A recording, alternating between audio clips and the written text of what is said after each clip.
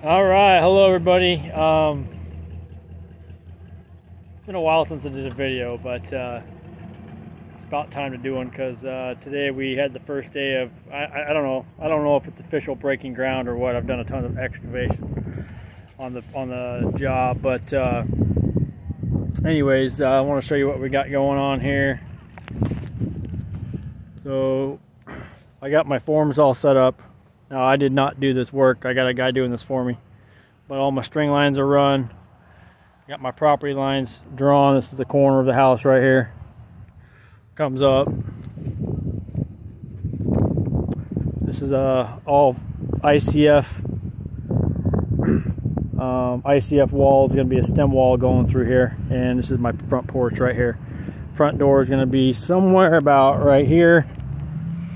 And goes inside. So basically you can, I don't know if you can see all the string lines and stuff, but anyways, that's what we got. Tomorrow is going to be digging footings with the tractor right there, and I think we're going to be pouring footings probably on maybe Thursday. Quick little city inspection for rebar and whatnot, and we'll get going. But you can see I got a 5-foot stem wall going to be on the backside over there with the slope. It's going to be about 18 inches above grade here. And then also I'll show you what I've been working on down here. This has been a ton of work, but time's ticking, so here we go. I know it looks like a mess down here. It looks like a war zone.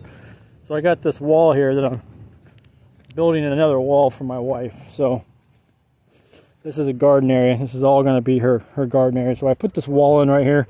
Everything you see is reclaimed wood. Not one piece of wood here is purchased or new.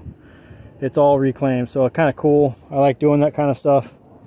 It's almost finished, but not quite there. And these two pilings right here are going to be a potting area with a cover, like almost like a shed. So we'll get that finished at the end. And then I think I might have shown you guys this before. I don't remember if I videoed this, but I got my pilings in for my dock. It's a 100-foot dock with a 15 by 20 platform at the end. And then I got a boat lift that's going in over there too. So anyways, day one of having a contractor on the property. Up to this point, I've done all the excavation myself. And hauled out so much. I'd hauled out a lot of dirt with excavation and whatnot through doing. I don't want to get into long story.